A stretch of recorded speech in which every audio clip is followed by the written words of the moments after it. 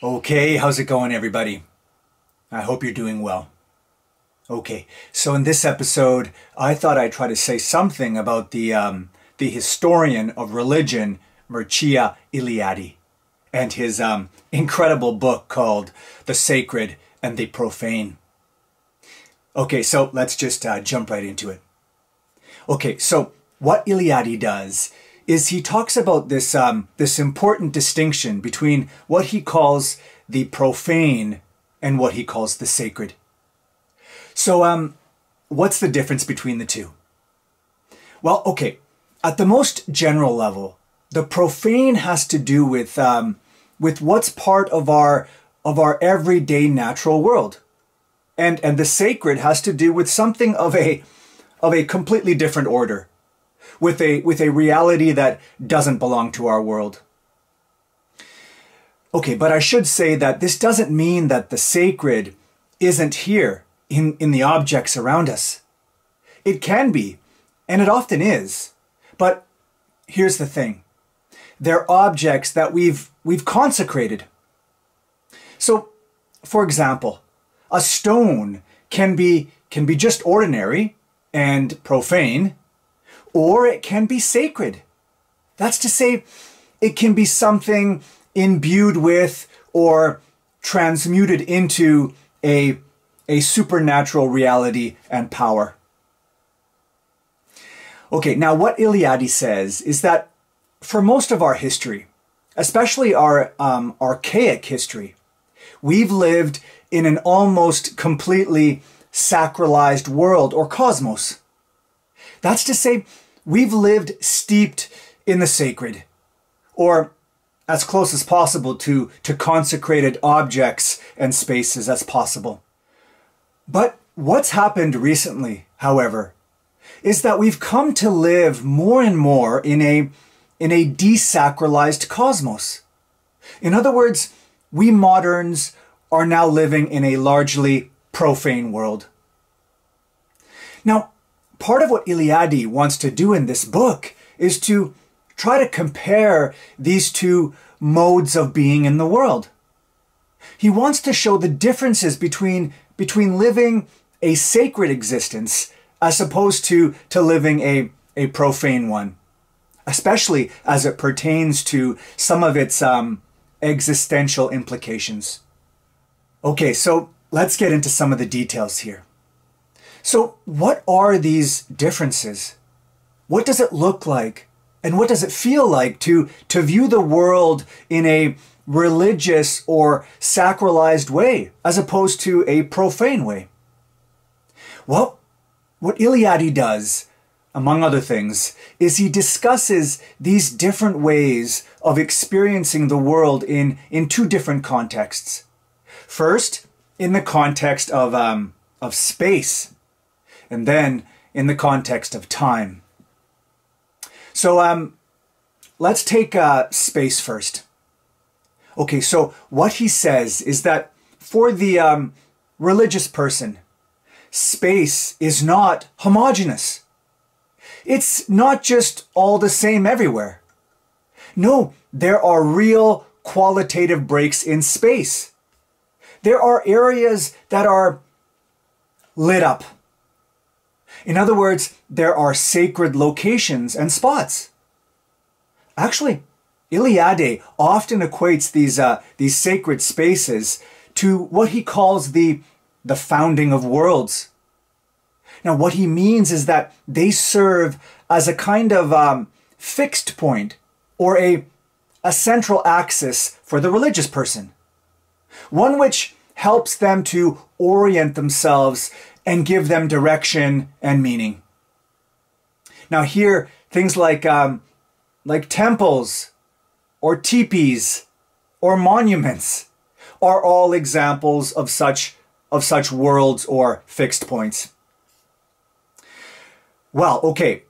Well, this is not at all how space looks like from the point of view of the profane or from the non-religious person. When the non-religious person looks out over the landscape of our world, They don't see or experience sacred lit up spaces.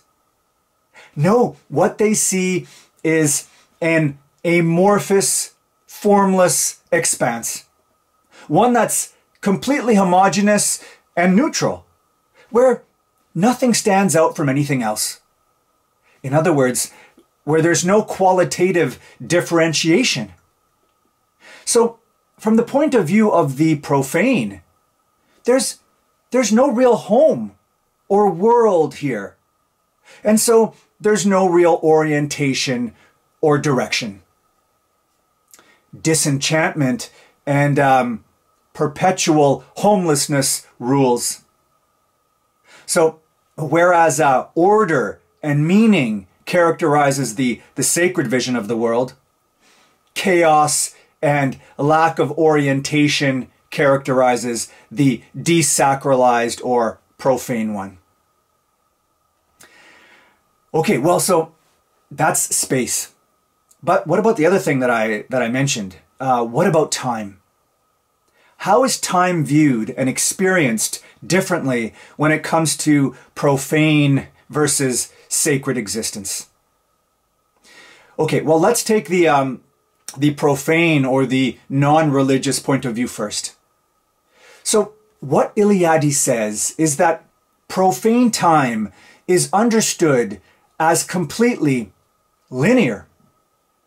Actually, this is something that he seems to associate with the Judeo-Christian tradition, where time is conceived of as having a clear beginning and a determined end. Now, anyway, the larger point here with this understanding of time, which is essentially historical time, is that when something happens, it happens for once and for all. What's done is done. In other words, events are not recoverable. Or, to put it another way, time is not reversible. Okay, so that's the profane version of time.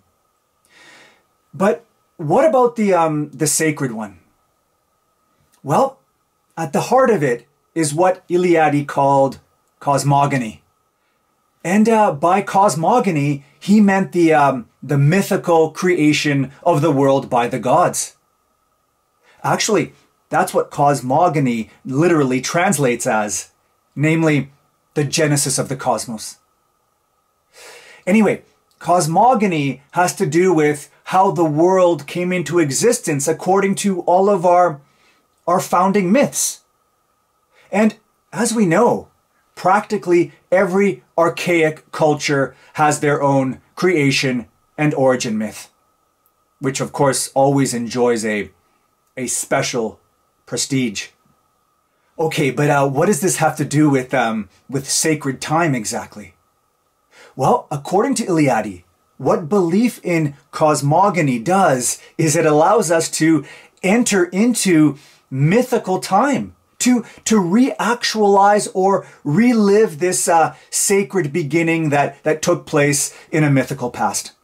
So just like a temple in the middle of a busy modern city symbolizes sacred space amidst the chaotic and the profane all around it, well, the ritual celebrated inside of it, well, that allows us to recreate beginnings in our own life by reliving or participating in the mythological creation event. So notice something super important here about sacred time.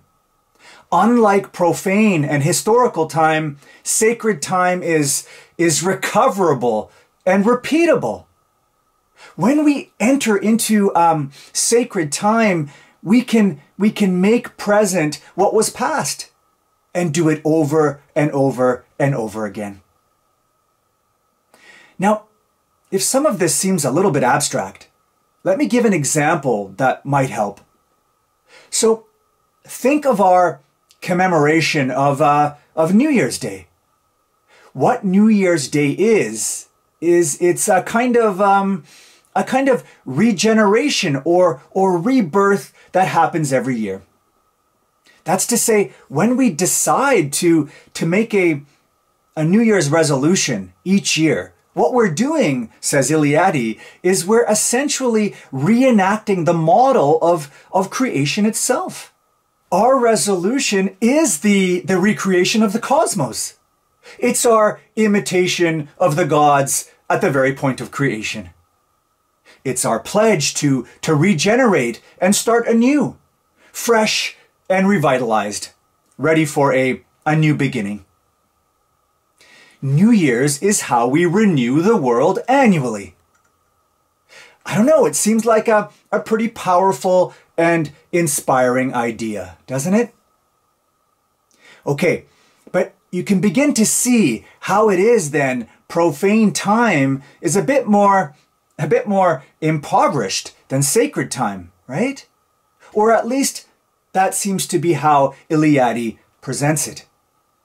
And again, that's because for us living in profane or historical time, time is strictly linear or chronological. That's to say, it has a beginning and an end, which is our death. And when things are gone, they're gone. Well, not so for the religious or sacred time. For those of us who participate in this, well, we get to experience again and again in a cyclical manner intervals of time which belong to a whole different structure and order. Ones that belong to a primordial and mythical past full of divinity and creation. Okay, well, let me just end with this. So, I wonder if any of us moderns are really as irreligious or profane as we think. I mean, as Eliade says, a whole volume could be written on the camouflaged myths of modern man. For example, think about all our movies and all our books. Why do we enter into such things? Well, because doing so serves a mythological function. Which is to say, what reading a novel or watching a movie does is it helps us to escape time. It projects us out of ourselves and into another realm. And here's the thing. What is that but that deep, archaic yearning that we all have for the sacred? Bye for now.